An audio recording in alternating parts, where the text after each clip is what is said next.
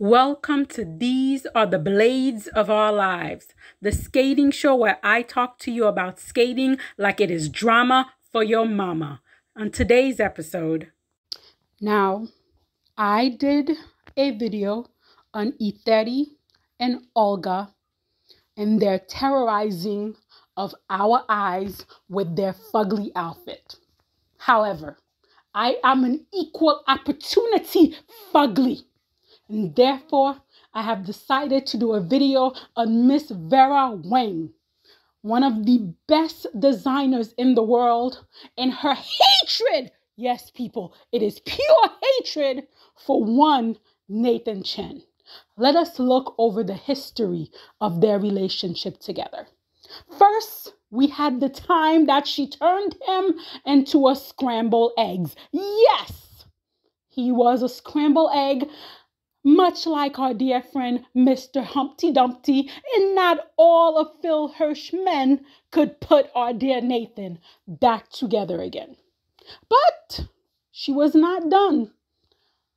After turning him into a scrambled egg, she then blessed us with the Acid t-shirt series.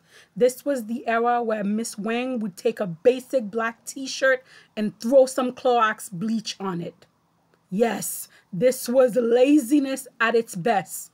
However, it still was not offensive. No, offensive was the house blouse series that looked like it was the aftermath of a housewife yoga session. Yes, the house blouse series came in a black and a white one. But to me, the black one was especially offensive. But then we continued the workout theme with what I like to call the spandex series, because nothing screams heterosexual like latex. Look at my man looking like a full-on black condom. Get it, Nathan? And then Miss Vera Wang hit us with the Walmart $4.97 shirt series. Yes. At this point, the lack of giving a shit was at an all-time high. We had the Wendy white $4.97 shirt and the Iron Not Necessary $4.97 blue shirt. Ugh. But of course, my favorite of all these series is the penguin look. Or should I call it the chic black and white two finger snaps everyone look. Yes, that's where you had one arm was black. No, it was a black and white concept. No, it was one little black string. No, it was all black with a little white collar. I don't know. Miss Wang was really thinking outside of the box for that one.